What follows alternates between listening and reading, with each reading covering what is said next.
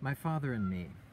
A man called today and said he was my father. I said, "That's nice, but my father is dead." He said, "Well, I'm back, and I just wanted you to know if you need anything, I'll be there for you." He gave me his number and said goodbye. I hated that phone call because it upset me a great deal. My father had died when I was a small child. I didn't even remember him.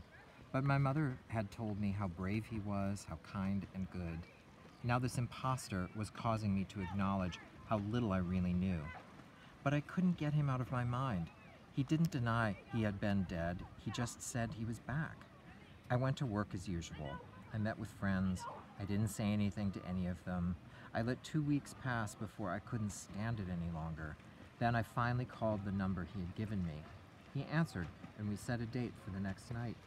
We met in a bar near where I lived. He asked me what I did for a living.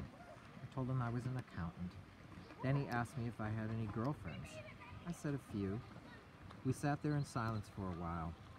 I asked if he had lived around here for long. He said, "Not long." I asked where he had lived. He said, "Oh, here and there." He asked me how my mother was. I said, "She's fine. She doesn't get around much anymore, you know." At some point in the conversation, I reached over and touched his sleeve. His left arm began to crumble slowly before my eyes. It was like some magic trick, but it wasn't a trick. I could see that. His arm was completely gone now. Then I touched his other arm. The same thing happened. The slow crumble, the disappearance.